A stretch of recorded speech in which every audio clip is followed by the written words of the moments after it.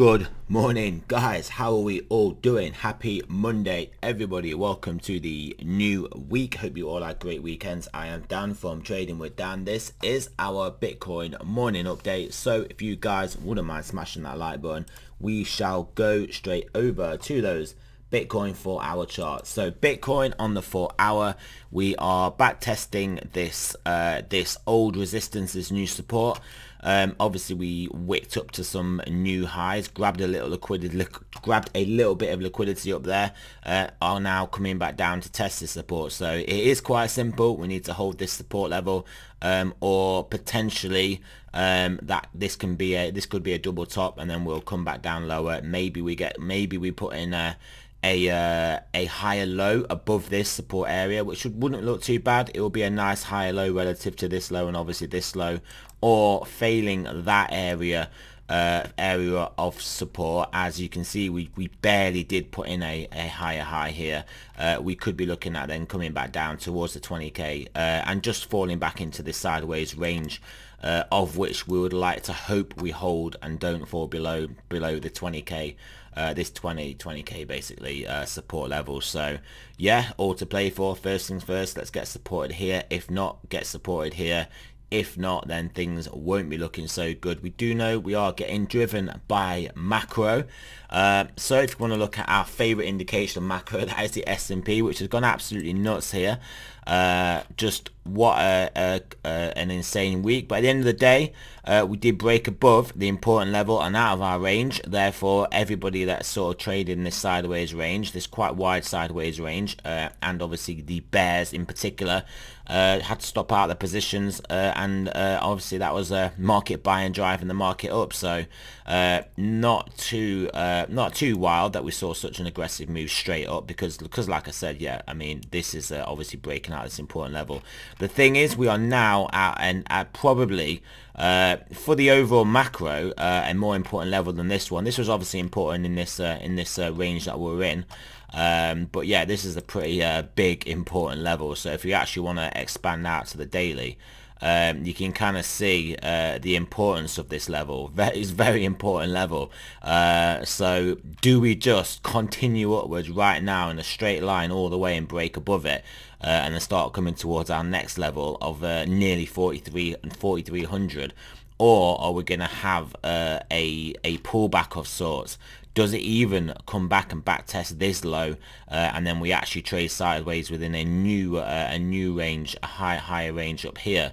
Yeah, or do we find support somewhere near the midpoint and then bounce from there?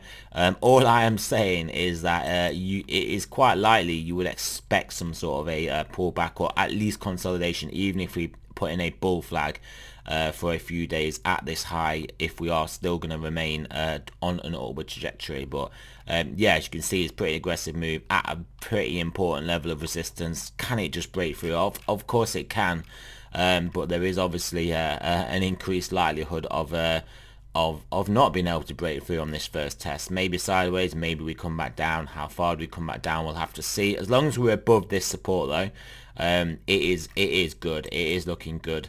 So yeah, let's look at some other macro indicators that we like to look at.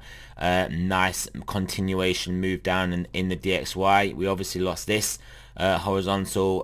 We are at another important level now. After this, I mean, we enter this this area of recent price action above this support, so we could very easily fall down and trade in here for a bit before well, either breaking back above and continuing up, or breaking below, and then well, then realistically we have targets around towards 100. That would be extremely bullish for risk assets. We shall have to see what happens. I mean, you can quite clearly see we have a nice trend line coming up here that we are not a million miles away from breaking down. So if we do break down from there, yeah, I mean, we could see acceleration of this to the downside, and that would certainly get crypto and risk assets going. The 10-year also still well, yeah, I mean, it's obviously broken below this level, but this sort of area we're not fully below yet, but this is looking like it is breaking down, which is kind of good for the kind of assets that we like to play with. So yeah, that could easily get us down towards 2% level. So if that does happen, probably not looking too bad overall. Although what that is an indication of we've got bad times coming, so the Fed's going to have to pivot and reverse earlier than what people thought. But like I said, that pivoting earlier, so maybe we would see some downside in markets before then the Fed then quickly has to pivot. So yeah, it's not all complete plain sailing based on this. However, overall, for risk assets, with the cessation of the liquidity tightening, that is obviously what we're looking for to continue the up only crack up boom. Gold, yeah, good closers, blasted through this resistance area. Does it consolidate a bit here before moving up? If it's going to move up, probably. Can it just continue straight up? It can. But yeah, I mean, obviously it's hit an important level, and it has been a pretty aggressive move, and we are still in a downtrend, so there will be downward pressure on this. Another interesting chart I've not looked at in a while, Bitcoin dominance at basically important support level, as you can see, trying its best to hold it at the moment. No doubt Ethereum with its move VBTC, which is obviously the biggest part of the alt market, has been helping this down, and then other alts are starting to catch a bit of a bid against Bitcoin as well. So yeah, if we lose this, then yeah, down into here, and this is obviously where we end up with very crazy alt movements if we break down below here and start to get down towards this level. What else do we want to look at on here? Yeah, let's have a quick glance at oil. Oil is still kind of hovering around these, not lows, but the lower side of this sort of range. I mean, we've got a high, a low, a lower high, a similar low. Are we printing a sort of a descending triangle? Are we still going to bounce around here for it? Maybe even get back up towards this resistance again. We could do. However, if the 10-year keeps dropping, it is kind of indicating slower, basically a slower economy. So that is going to impact oil. So yeah, we could break down here, end up just back into this range, and then that would clearly be good for inflation, and then again similarly good for the 10-year. So is it which one is leading which came first, the chicken or the egg? But they're kind of obviously interrelated there. What else do we want to look at on here? Oh yeah, let's look at the BTC. Looking very good here.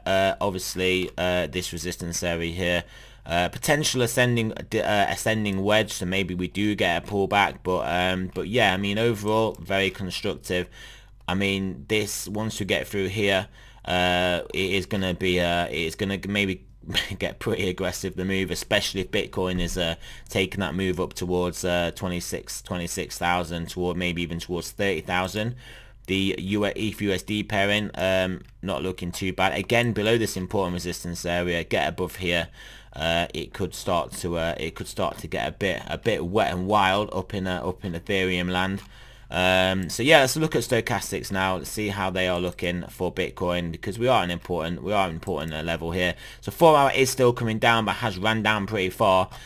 So obviously could at some point soon turn back up, and then that could give us the end of this short-term move down. But at the moment though, still got some downward pressure. 8 hour got a long way to run down though. 10 hour a long way to run down. 12 hour freshly turned over here. Daily not looking so bad, but all these other ones are kind of they are going to put pressure on us on that support area. So it is possible that we don't hold this, and this is going to be the above this support will be the next higher low, just based on this reading. Daily's not looking bad though, but obviously if we break this and come back down, daily will turn down. The buy daily, yeah, buy daily has crossed down as well at the moment. And then 3-day looking great, 5-day great, weekly looking good as well. So these higher time frames, we've got a new monthly as well. Actually, bi-weekly turned up a new monthly. See how that's looking.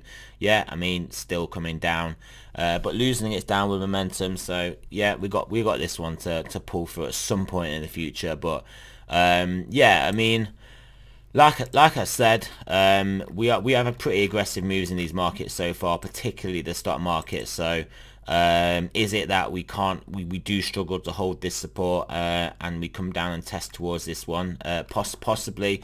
The other thing is that crypto is underperforming relative to this recent move in stocks. So even if stocks don't break above here and consolidate or move down, maybe maybe Bitcoin can still hold this support level. Just on a relative basis, it's not had a massive acceleration to the upside. So yeah, maybe there is still a chance of holding this, but yeah, we'll have to see how it goes. It is early in the week. This is the point where you could potentially get pullbacks, and then later on we start to in the week people start to settle into acclimatize these higher prices, and then start to get more comfortable. But yeah, on the face of it, people are probably going to be looking at this as a good area to take some risk off. Some people are going to be looking at it as a good area just to go outright short. So yeah, we'll see what happens, and then if we blast through, then yeah, I mean, realistically, this is the next level. That will be a pretty wild move. I mean, it's the move that I want to see. Don't get me wrong. It's just how likely is it? But yeah, if we blast up to here and then we consolidate above this this important level of support, that would start to look really good. It would start to look really good for yeah, just a resumption of the most hated bull market that every single finance professional and amateur and everybody is just not expecting to see. So yeah, there we go, guys. Remember, this is not a financial advice. I'm not a financial advisor. Always do your own research, and I shall speak to you guys soon.